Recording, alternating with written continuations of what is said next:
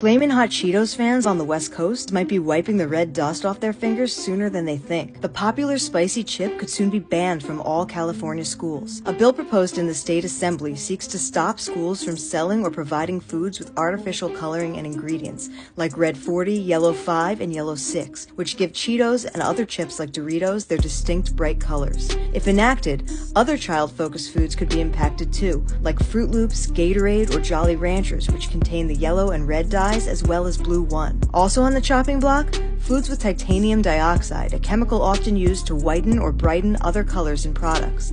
It can be found in some soups, frozen pizzas, mac and cheeses, and candies. In his announcement of the bill, Democratic California Assembly member Jesse Gabriel said these chemicals are linked to serious health concerns, including DNA damage, cancer, hyperactivity, and neurobehavioral issues